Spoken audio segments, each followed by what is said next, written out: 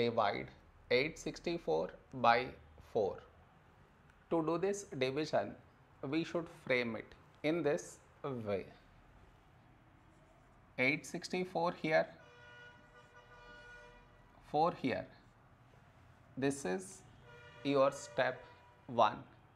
Next, here we have 8, here 4. When do we get 8? In 4 table, 4 2's 8. Now we should subtract, we get 0. After this, bring down the beside number, so 6 down, so 6. A number close to 6 in 4 table is 4 1's 4. Now we subtract, we get 2. After this, bring down the beside number, so 4 down, so 24. When do we get 24?